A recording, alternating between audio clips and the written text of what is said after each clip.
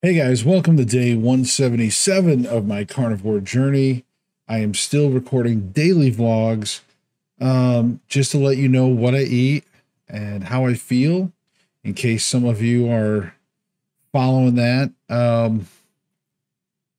It's like, on one hand, I still want to do daily vlogs with you guys, and then sometimes I'm like, do you guys want me to do them? I mean, I know a few of you do, but for now, I'm going to keep doing them, even some days when they're going to be quick. Tonight's probably going to be one of those quick update nights. Today, I didn't have any hot dogs for lunch. I did actually have like a half a bag of pork skins. It was the same half a bag from the other day. Or was it yesterday? I don't know. I still had them in my work truck. And I just went ahead and had those for when I actually got hungry in like 2 o'clock time frame. And then had a chuck steak for dinner, which is right here. But yeah, I had the chuck steak for dinner. Oh, and I had 3 eggs and 2 pieces of bacon. So I don't know. I just was kind of got pretty hungry. And I knew that with the chuck steak, it was a little over a pound, but I knew that there was more like gristle on there. I wasn't going to always or necessarily be able to eat. So I ate as much as I could of the steak. Again, there was just really parts left over that I just couldn't eat.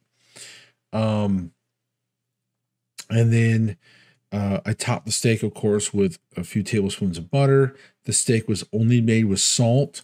And of course, the eggs were only made with salt. So I have been getting away from spices. Again, just to clarify the whole spice thing. Again, if you were to eat steak every single day and you had salt, pepper, garlic, and pepper, which is like a very common salt, pepper, garlic, right? Those common 3 things, let's just say. Well, eventually, as you know, your garlic and your pepper are plant-based, right? So you're going to get a small amount of toxins. They're going to accumulate over time, and your brain will eventually say, hey, I'm sick of eating, this steak every night. But in reality, what your brain is actually saying is, hey, you're giving me something that's got toxins in it, and I need you to change.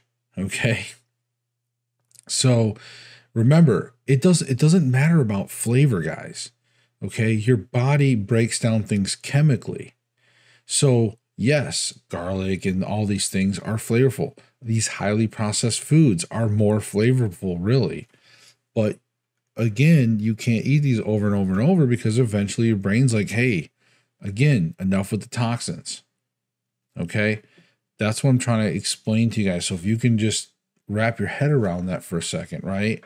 And understand that when you just have steak with salt, you're eating a steak that's like pure nutrients. There's no toxins in, ruminant red beef for us. It's our appropriate food, right? So you're going to be able to eat steak with salt every single day, and you're not going to get burnt out because your body's like, hey, this is good nutrients. This is good nutrients.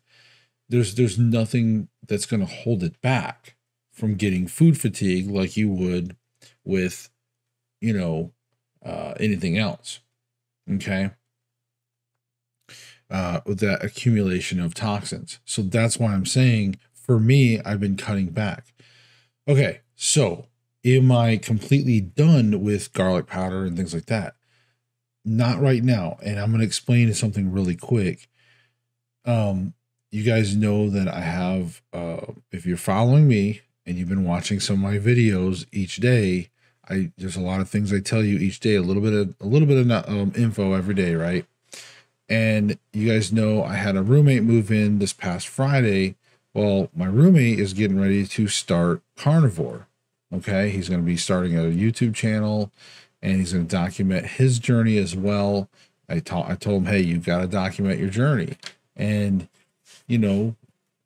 I'll let him explain his situation, but he's a big guy, and I'm excited to see his journey.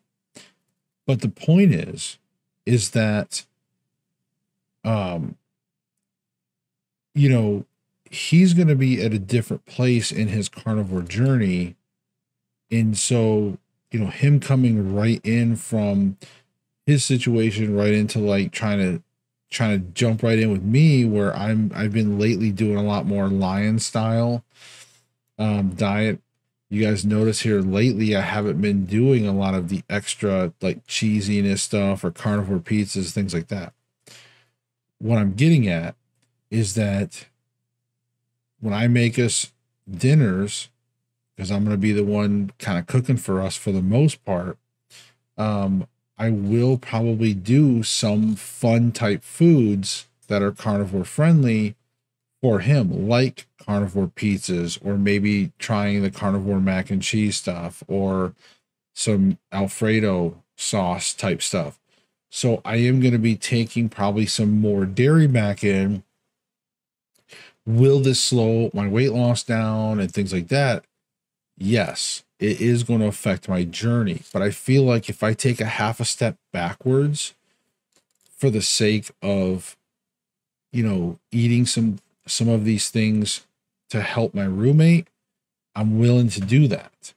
And then as he starts to cut back on those things, and, you know, as he's able to, then I can get him closer and closer to more of a just a pure like BBBE or even a lion diet, you know, fast.